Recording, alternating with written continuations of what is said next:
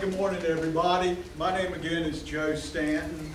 I'm Assistant Director of North Carolina Emergency Management. My forte and what I really oversee for the state is recovery as it pertains to recovery from disasters. I've been doing this for about around 15 to 16 years now for the state. And I have some excellent knowledge with me today. Robin Dell is our area coordinator for this area. She has served in this capacity for many years and has a great knowledge of emergency management as it pertains to not only the state role, but also the regional and local role. And her expertise is followed also in communications, which is a huge part of emergency management. Next is Brent Fisher. Brent works with Nash County Emergency Management. He's the Assistant Director of Emergency Management.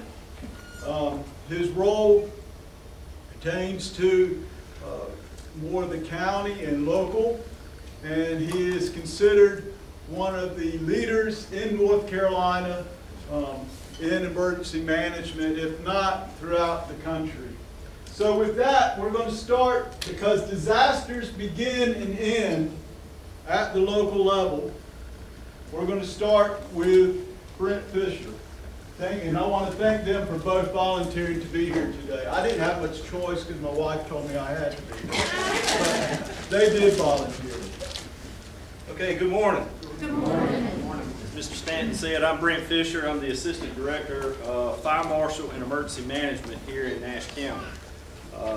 I've just obtained 25 years with the county.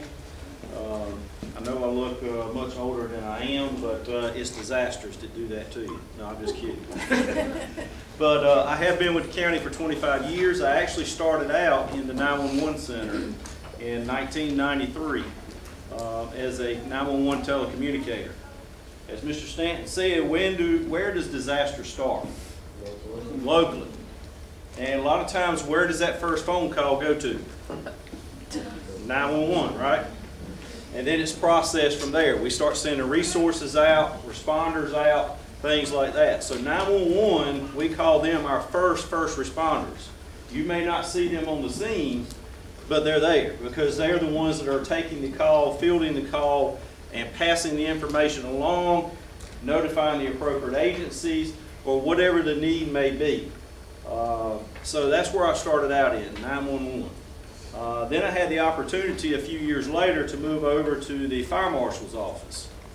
So what do you think a fire marshal does in a day-to-day? You know? How do we know that this room is safe for you to come here today and occupy this room? How do you know this building is safe for you to come here and occupy this building and attend class here? Well, that's charged by general statute of North Carolina that we have fire marshals in every county and every jurisdiction that go out and do code enforcement. Okay, where's your exit at in this room? Where would you exit if a fire broke out in this room? Where would you go? Which door would you go out of? Why that one? It leads to the outside. What else? What's above the door? Exit. What about the one you came in? That's an exit too, right? So how do we make sure that these exit doors are safe for us to exit out of in case of emergency? Code enforcement. So we go out and do code enforcement on buildings throughout the county. We don't have jurisdiction in 1- and 2-family homes, but any other property in the county we have jurisdiction in to go and make sure that the that buildings are safe. You may want to write this down. Code enforcement started because of an incident that took place in Hamlet, North Carolina, at a chicken processing plant. Okay? Find out the date that occurred.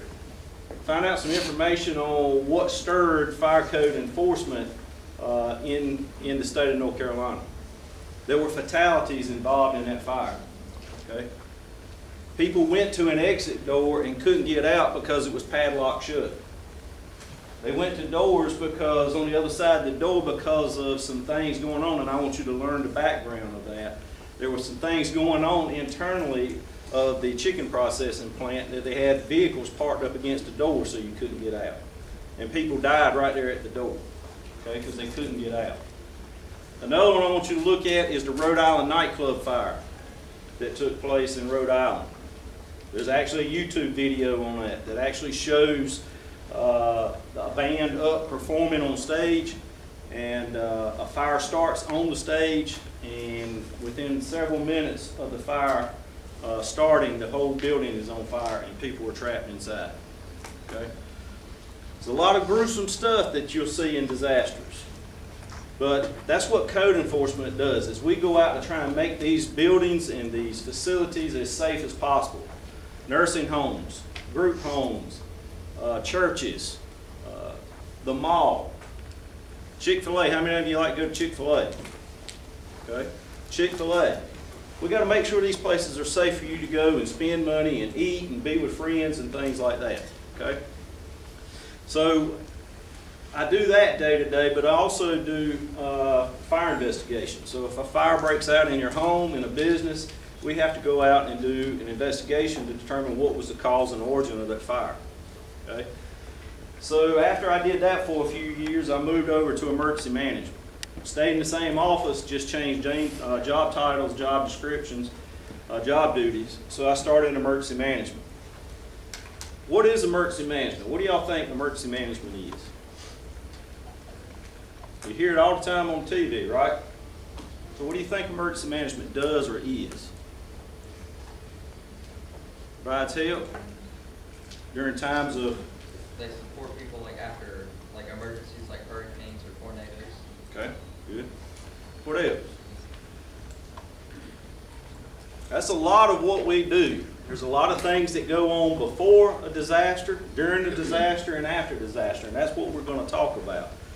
Emergency management, to me, is what I'm more genuine about. I'm genuine about fire code enforcement and emergency management, but emergency management opens up the door to a whole lot of things. So if you think you're going to get in emergency management and go sit in an office one day and just sit there and do the same thing day after day after day, you're not. It's something new every single day. Things change all the time. So I've been in emergency management since 2006. Seen many disasters from tornadoes, snowstorms, hurricanes, flooding, things like that. So that's part of the emergency management response. So my education is, I graduated from NC State University. How many are Tar Heel fans? Me too, I'm a Tar Heel fan, but I graduated from NC State. Sat right in class with a Carolina blue shirt on. No, I did, because you got to be careful. But I did go to state, graduated with a landscaping degree. And now I'm an emergency manager. How about that?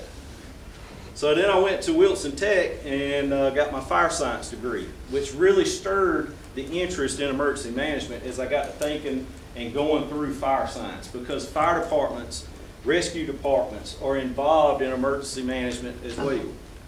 So that got me stirred up in emergency management, and when the opportunity came about, I jumped on it and took it.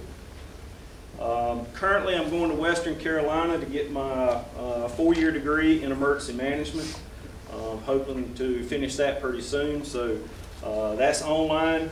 I like sitting in a classroom like y'all are because of networking, because of discussions, but because of my work schedule and my 3 small children, online works better for me. So that's my education background. So day to day, what do you think I do in the course of my day? As an emergency manager in Nash County, what do you think my day-to-day job is?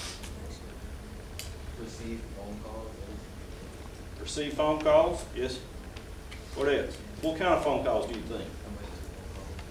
Dealing with? Okay. Yes.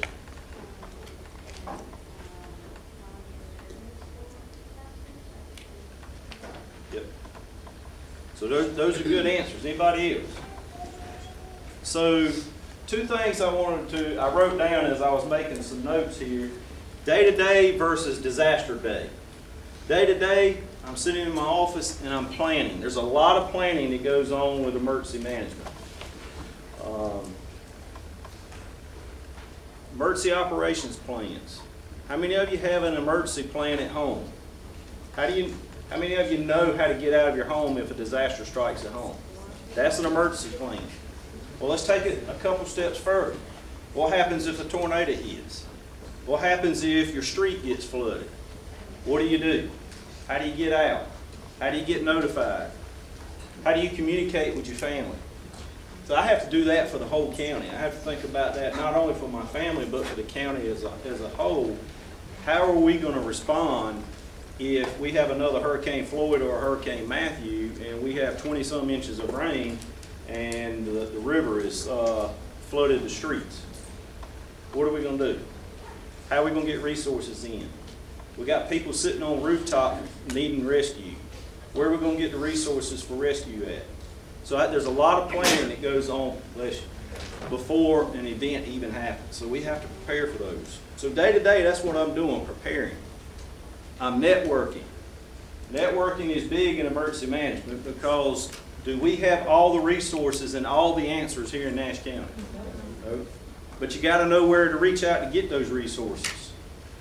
You got to reach out and know those people that you can call on to come in and help you. Okay? So networking is big. That's probably one of the biggest things that I do is network and relationship building and understanding the agencies that I can call upon and what they can do for us in time of need. Working with our partners. Partners are who? I'm sorry? Other counties. Other counties, that's right. Municipalities, counties, the state, the federal government, working with those partners. Now, a few years ago, Interstate 95 is right down the road here. We had the interstate shut down for 23 hours. What goes up and down that interstate every single day? Cars, trucks, commerce, money. You know, when we shut down the interstate, products can't get from point A to point B, okay, without it being affected in some form or fashion. Having a hazmat spill out there on the interstate with a chemical that we don't know what it is, and it takes us about 30, 45 minutes to figure out what it is, and then we got to evacuate areas, we've got to set up detour routes, things like that. The time to get to know those people, those agencies that can come in and help, is not at 2 o'clock in the morning standing on the side of Interstate 95 shaking hands and saying, who are you? I'm so-and-so, and what can you do to help support this incident? That's today. That's what I do day to day, is preparation for those types of disasters, networking and building those relationships with those agencies that we may have to call upon. Okay? So that's what a lot that I do day to day. The county has an emergency operations plan. I have to make sure that it's in a state of readiness. You know, the sheriff's office, what is their roles and responsibilities when it comes to disasters? Public health, what's public health's role and responsibility when it comes to a disaster? Social services, same thing. So it doesn't just stop at fire rescue or emergency management, but there's other agencies that have to step up when a disaster strikes to help out and lend a helping hand. Okay? So during a disaster, again, working with partners, relationship building. Again, the disaster begins and ends locally. Coordination of resources is very big during disasters. General Statute 166A. Y'all might want to write that one down. North Carolina General Statute 166A is the Emergency Management Act here in North Carolina. That's what gives us our roles and responsibilities responsibilities at a local level, but also the state level and also federal level on disaster response. Okay? It tells what the governor can do, it tells what the county commissioners can do, it tells what the local emergency manager can do, it tells what a mayor can do. Okay? So General Statute 166A. So in that coordination of resources and supplying information to the state, to my area coordinator, Ms. Dale here, every day we're in conversation, whether through email, through WebEOC, which is the situation crisis management solution that the state uses for all counties to communicate with the state on resource needs, situation reports of what's going on in the counties and the municipalities that are in the county, and what resources we might need to support the incident or disaster that we have at hand. Again, coordination response, public and private, is very big in any county. Again, we don't have all the resources in Nash County. Rocky Mount doesn't have all the resources that we need, so we have to be able to put in resource requests. The state's going to want to know what we need those resources for, how long we need those resources for, and what is the urgent need. General Statute 166A also says that if a disaster is occurring in a county, the county reaches out to the municipalities at the local level, finds out what their needs, so all that's coordinated through the county. And then the counties are responsible to coordinate with the state. So a little quiz here. How many counties are in the state of North Carolina? 100. But there's 101 jurisdictions that the state works with. What's the 101st? I'm sorry?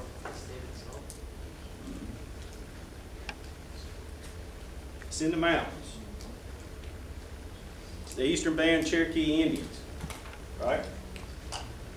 So they make up, that's 101 jurisdictions that report to the state whenever there's times of disaster.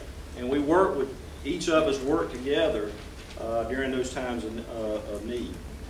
So if every municipality or every county had 7 municipalities in their county, so we got 100 counties times 7, that's what? 700 jurisdictions, right? They could be reaching out to the state saying, I need a prime mover, I need a search and rescue team, I need a helicopter to come in and assist with removal of people from rooftops because the roads have flooded. And we can't get resources in and out. We need boats. So that's 700 things that could be asked for. So if Rocky Mount asked for that and Nash County asked for that, we could have duplication of resources that occurred. And in that duplication of resources, what does that cost? It costs money, right? So how are we going to pay for all that stuff?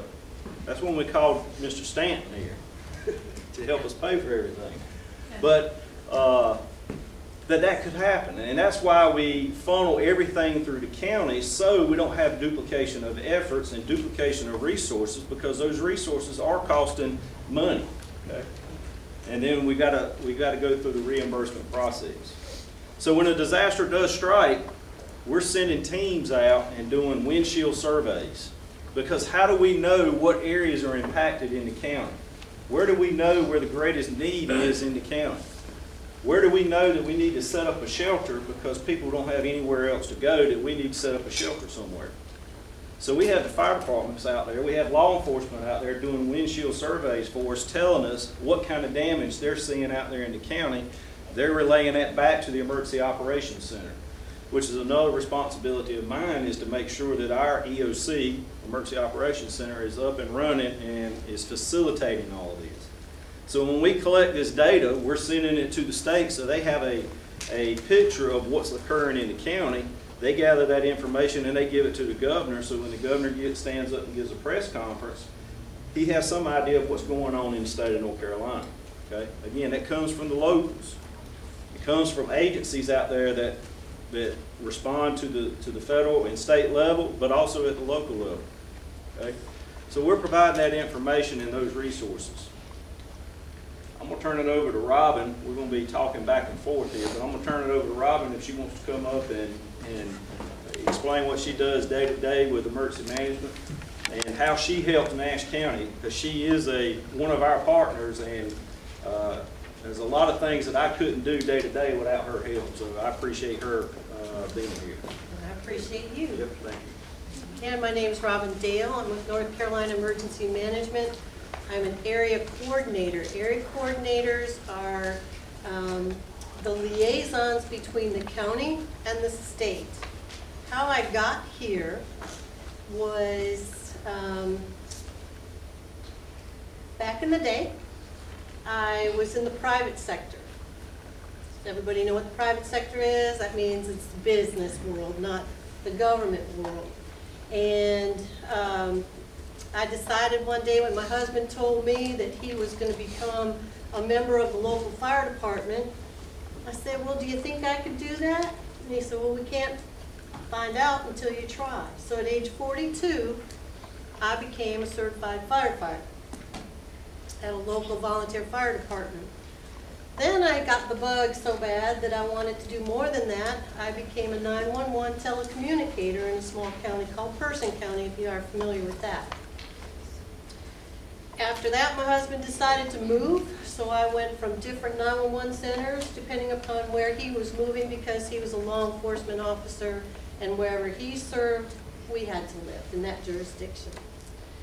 So I spent a little bit more time in the 911 center. I had a friend who had started with the North Carolina State Emergency Management 24-hour Operations Center. The easiest way to explain that to you is that the 24-hour Operations Center is kind of like 911, but it's for the counties to call.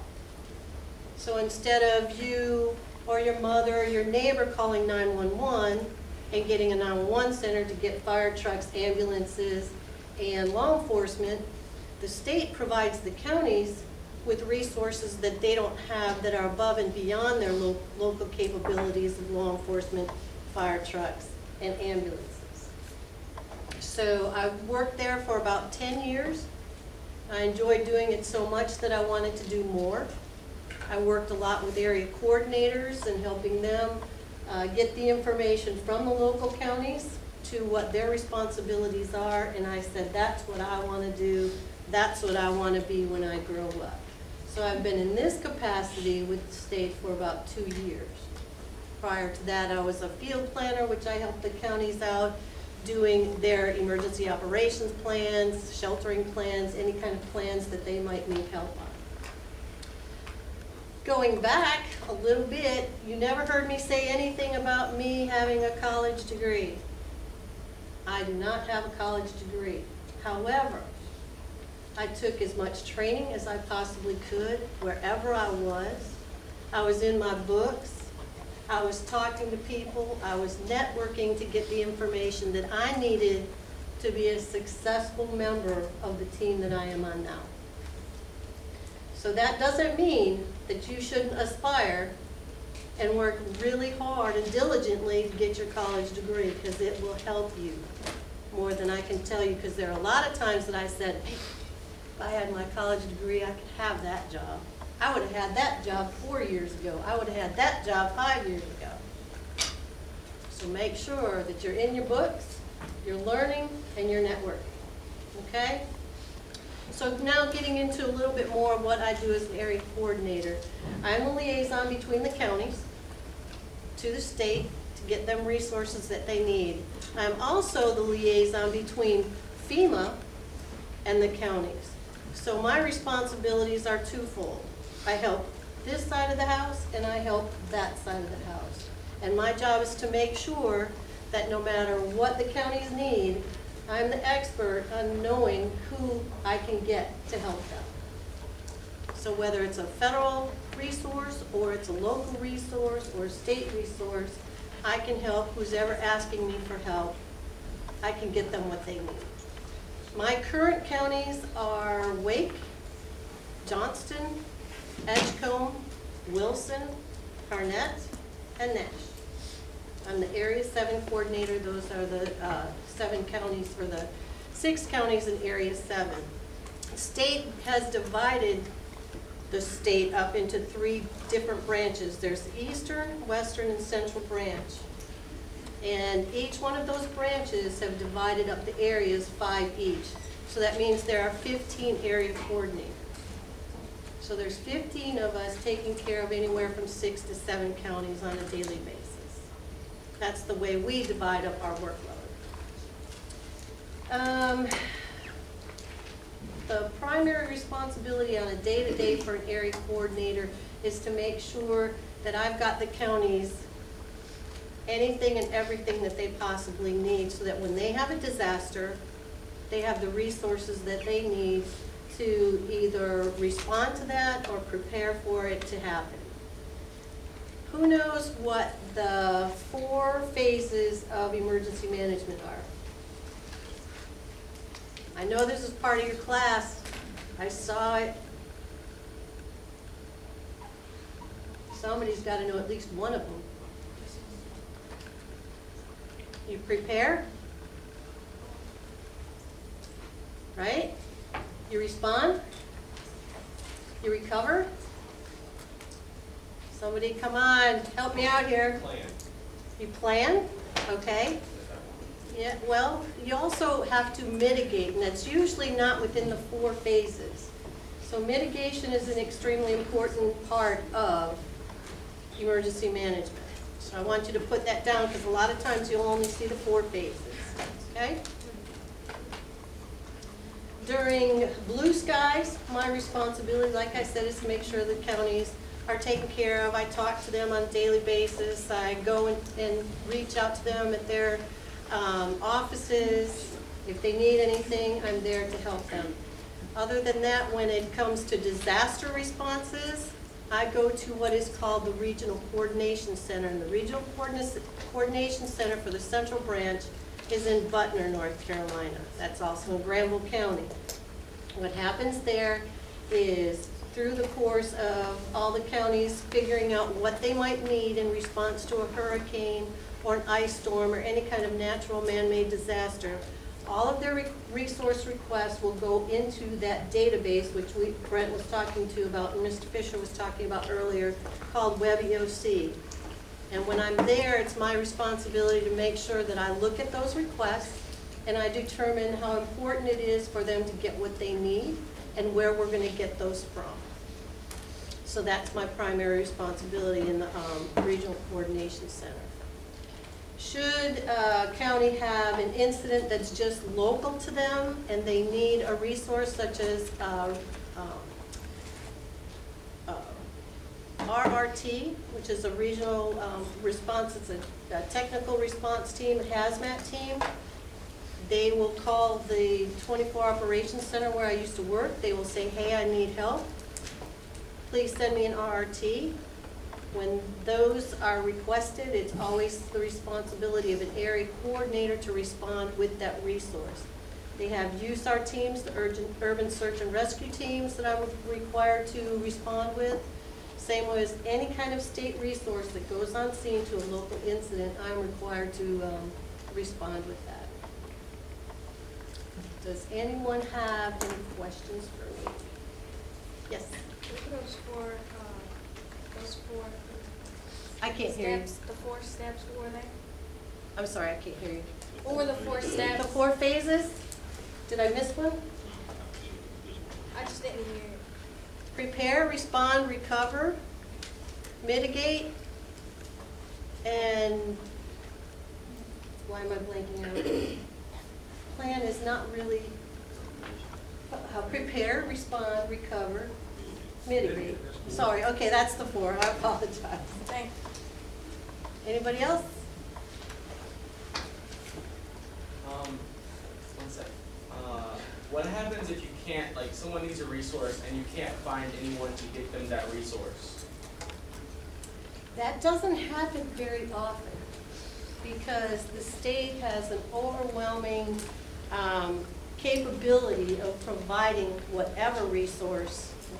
North Carolina specifically, because of all the different catastrophes or incidents or natural disasters that can happen in North Carolina, we have a huge resource reserve of almost any type of response that would be needed.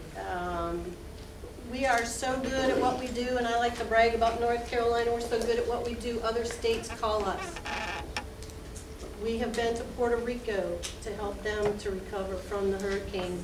We have been to Hawaii to help them recover from or plan and process through the volcanoes. Now, we don't have volcanoes in North Carolina, but because we're so good at responding to disasters, they call us and have us come in and help them recover from those types of incidents. So I don't really know of anything. If we don't have anything specific, we have ways of getting them through the Emergency Management Assistance Compact, or EMAC. You might want to look that up. That's where states provide mutual aid to each other, just like fire departments provide mutual aid to each other. States have the same type of mutual aid contracts. Yeah, go ahead. Okay, also, like, how, like, extreme would y'all go to, like, so if, like, only one person was, like, trapped in a flood, like, would y'all, like, fly helicopters and stuff just to get that one person? Yes, we have what's called the North Carolina Hilo Aquatic Rescue Teams. And what those are helicopters, and they have rescue technicians that will fly with those helicopters. It's either through the Highway Patrol or National Guard. And we don't really fly on the Coast Guard helicopters, but we have access to those helicopters as well. And if there's just one person in the river, we can send a Hilo Aquatic Rescue Team out to get that one person out of the river. Anyone else? Can we just pause questions for a minute and let Mr. Staten go, because we're on a Okay. different schedule with Club Day. So we'll get questions at the end if we have time. I just want them to hear from all of them.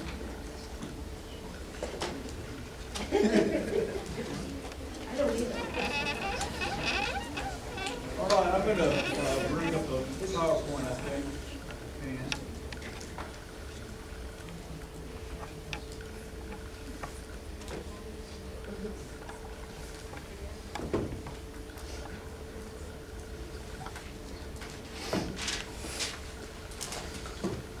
all right, we're going to talk a little bit about recovery operations, and that's pretty much under my gamut. As Assistant Director, I oversee the recovery programs for the state of North Carolina. And part of that is helping communities after the disaster with individuals, and also getting reimbursement for different types of programs. So what I wanted to talk about was just the policies and guides, and we mentioned some of that, so I won't spend a lot of time on that. I won't spend too much time on individual assistance, but I do want to talk about it and what our roles are. You know, the state recovery role is we're the point of contact for disaster recovery preparedness for all our partners. We coordinate development and training of recovery training. We establish and maintain the networks, and we strengthen recovery initiatives. The public assistance program is the program that basically helps to pay for damages of infrastructure after a disaster. It could be schools. It would be this school if it wasn't insured. You know, we hope that this, you know, Nash Community College has very good insurance. And so if a hurricane hits this facility and damages it, the first thing we want to make sure is that insurance pays for it. And then we would seek probably federal assistance to pay for the rest of a portion of it. And federal assistance usually in the state of North Carolina with FEMA at the current time usually runs 75% federal government and 25% local government. So the state pays 25% of every dollar that occurs in public assistance disasters. Now, let's take Hurricane Florence, which was our last hurricane. That is about a $900 million disaster for public assistance. So the state is on the hook for 25% of that. That's a lot of money. And so we have to be very careful to be able to count our dollars to ensure that the state is getting what it's asked for and everything is correct. Plus, we're going to get audited. And if we do not pass the audit, what happens is we get fined, and we also could get bills for additional funding that they feel that we went in excess of. Individual assistance. Individual assistance is assistance to just that, individuals. It could be housing. You know, in North Carolina right now, with Hurricane Florence, we have individuals that went and registered. They received some dollars for rental assistance. We have people living in hotels. We have about 600 to 700 families in North Carolina right now that homes are damaged and they're still in hotels. And they've been in hotels pretty much since the shelters have shut down. We have what is called the STEP program, which is a temporary sheltering program where we are putting people back into homes, but we're not really repairing their whole home. The only thing we're doing pretty much is getting that home to the bare minimum that allows them to live in. We're not painting the walls. We're not putting carpet down on the floors. We're not even fixing the bathrooms or the kitchens really up to standard. We're just making sure that they work, and then we're moving the person back into their home. Later on, through some other programs that the state and FEMA has, we can do more extensive types of repairs. But this allows, let's say you're a senior citizen, this allows that senior citizen to get back into that community, to get closer to their doctors, closer to their post office, closer to their church and their connections, so that they can start in their recovery efforts. So the program's been pretty successful. We also have mobile homes that we're placing in mobile home parks, and we also have travel trailers. We have currently around 600 and some travel trailers throughout North Carolina right now that people are actually living in. And they've been living in them since about the 3rd week after the disaster. And they can live in these travel trailers for up to 18 months. Besides that, we have paid for a large number of funerals. We have paid for medical bills. We have paid for lost medical items such as wheelchairs and other things that they couldn't get replaced. And other items. It's called other needs assistance. Really, what we're trying to do is we're not going to put the person back to almost the way they were before, but we are going to give them the bare minimum.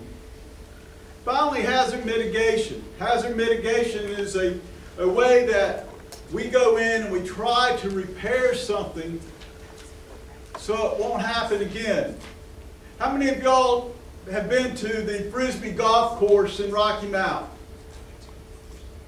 That used to be, that golf course in Rocky Mount used to have homes all throughout it. You know, it was covered in homes, and what happened was during Floyd, all that area was flooded. So FEMA and Rocky Mount went in and purchased all that land, turned it over to the city of Rocky Mount so they have to maintain it forever, but they can never build back on that property because we don't want to have people living in the floodway. And that's part of hazard mitigation, and that's also under one of the recovery programs. Now, here you see the phases of emergency management. Mitigation, recovery, preparedness, and response. What we like to say in recovery is that they really overlap. You really can't have recovery without response. You really can't have preparedness without mitigation.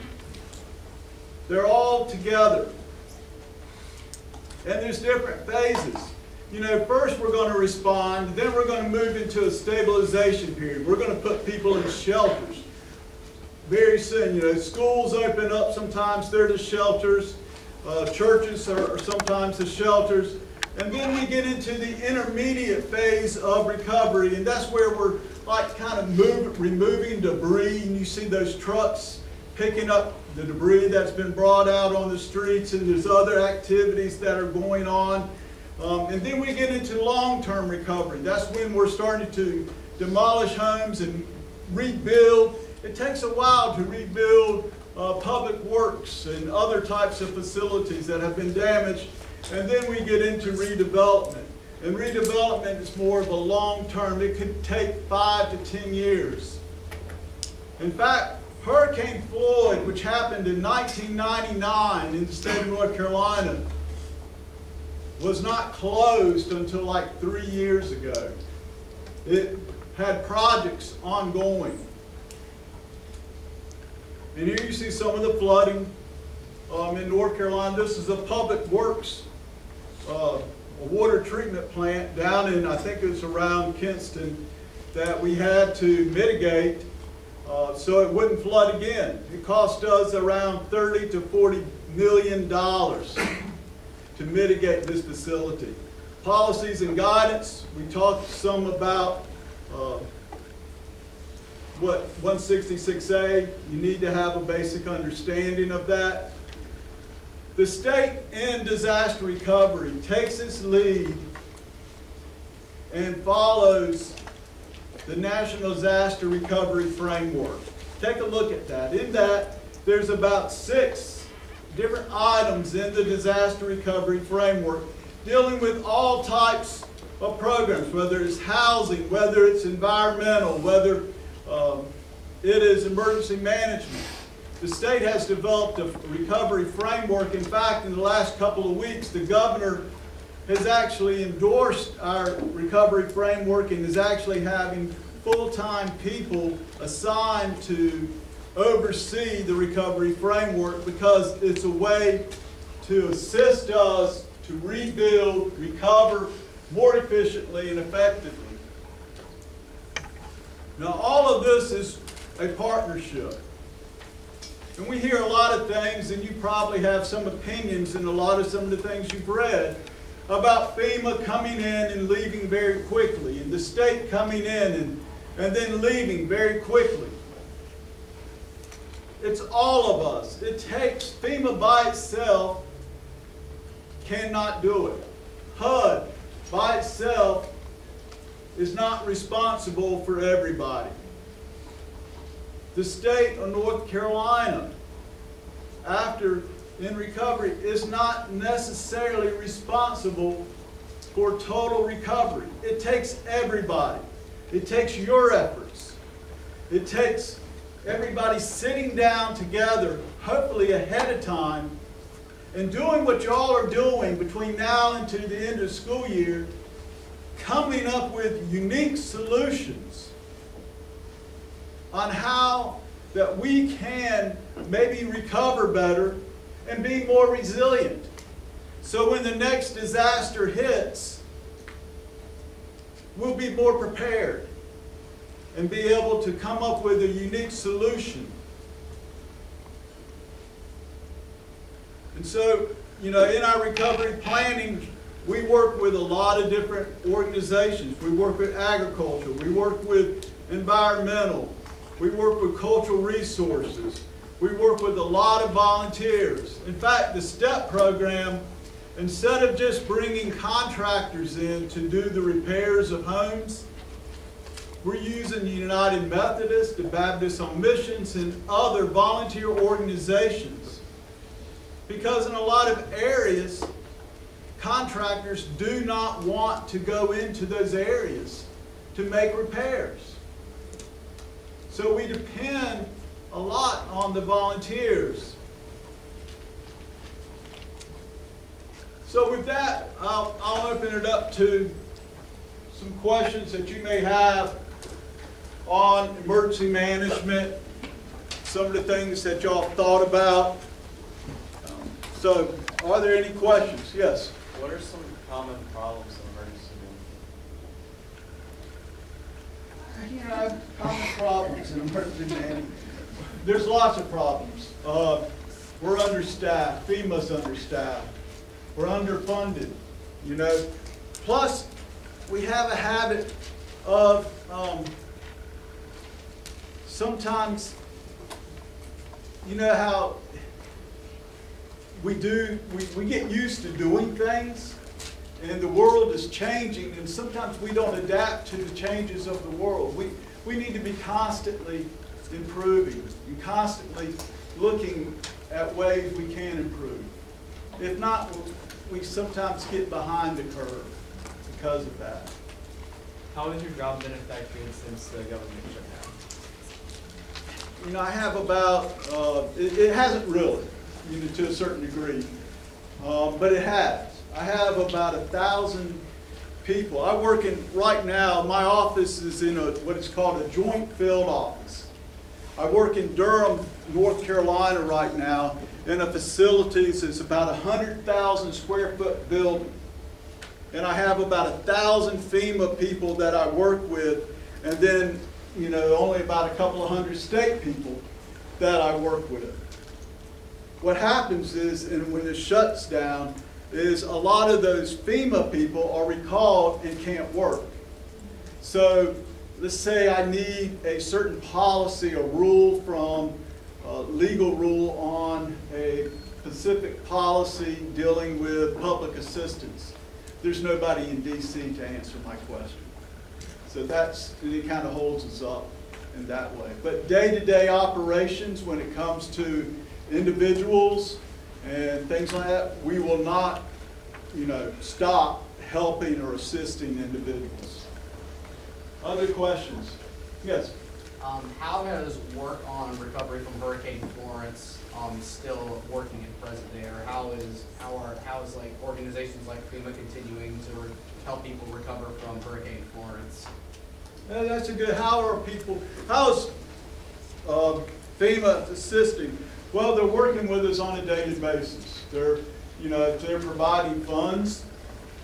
You know, without FEMA, the state of North Carolina, we wouldn't have the funds to operate the recovery disaster, or it would really impact our economy. FEMA helps with that tremendously by paying 75%, 100% on certain housing items. So that helps tremendously. On infrastructure, they bring in experts, they bring in engineers. If I need, let's say, one of the things that I'm responsible for is building beaches back. You may not like that. You may say, well, that's a waste. But beaches bring into the state of North Carolina a tremendous amount of sales and tax revenue. It is a business. And without that business, our coastal communities would be severely impacted. FEMA, if I need a beach tack, I can bring in a beach tack or a technical advisor. If I need an engineer to help me with a special culvert project, I can bring in somebody to help me. So FEMA helps a lot. Other questions? Yes? Do you think there's enough awareness in the community as far as preparation, or like how we can get involved afterwards? You know, Britt's better at answering that than I am, because I think every community is strong, has good strengths and bad, and we're only as good as our own community. Yeah, I would agree. Part of my job is also to go out and educate people on how to be prepared. So are we 100% of that? No, there is more awareness that needs to be shared with people. Volunteerism has declined across the nation, not just in Nash County, not just in North Carolina. So people being prepared, we're trying to make sure that they're as prepared as they can be, but getting that word out can be difficult at times. And we've got to know how we can reach out to people. Social media, is it face-to-face? How can we get that word out? You know, we always use the slogan, the first 72 hours are on you. You got to be prepared for the first 72 hours after a disaster. And that's not only individually and family, but as a county, I've got to be ready and be prepared to maybe be on my own for 72 hours before the state or any other resources might be able to come in. Because Hurricane Matthew was a good example Hurricane Florence was a good example because it was so big and it was out there at sea fishing around, so to speak, and didn't know which way it was coming, that we did not move resources like we usually do. So we had to leave the resources where they were until we had a more definite idea of where that storm was going to go. And then, so there were some areas that, you know, had to be on their own for a few hours before we could get those resources moved. So we can do a better job. We always can do a better job at trying to make sure everybody is prepared, trying to get the word out. So that's always going to be I don't know that we'll ever get over top of that curve. We're always going to stay at the top of the curve, trying to keep advancing with that. Other questions? Yes. So you mentioned that you were underfunded.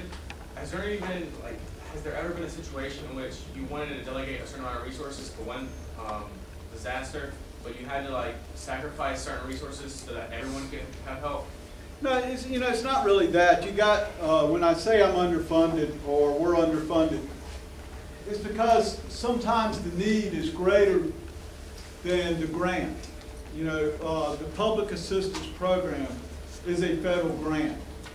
The individual assistance program, STEP program, is a grant. Hazard mitigation is a grant. So you only receive a certain amount of money. And you've got to figure out the greatest, aspects of that. We're not taking, from somebody else and giving it to somebody. It's just that the rims of the grant, there's so much more that we can do sometimes. So you can't spend certain allocated money on other... Right, I can't take public assistance dollars and give it to individuals. I can't take individual assistance dollars and give it to, outside the guidance. Because I have to be responsible for state, I get audited by the state every year, and we get audited by the federal government every year. If we have a finding, the state of North Carolina may have to pay back the money. Okay. Yes? I have a question for you. If there was a flood, if you see a flood coming up around here, how many people do you usually prepare for, like, where do you go? How many do I think will need help? Yeah, like